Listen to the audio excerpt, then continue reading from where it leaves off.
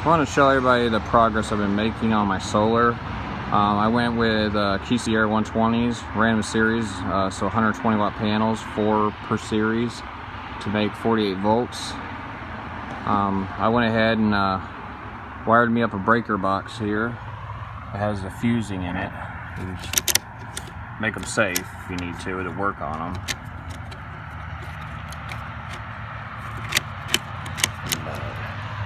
This right here is on the side of the house. I still gotta either run conduit right there or leave it as be, I don't know. I also need to run a grounding rod into the ground. It's starting to get cold here in Indiana.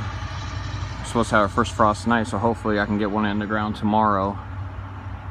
Put it 8 foot down and then connect this box to it, the solar panel rack to it, and then the inverters will be in the basement. So I thought I'd show y'all the wiring progress.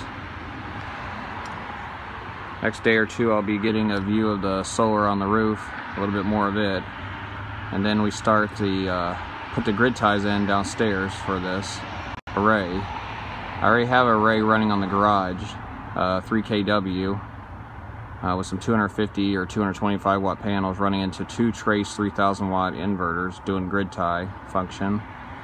And this is actually, this particular unit is on the front of the house. So we're getting there.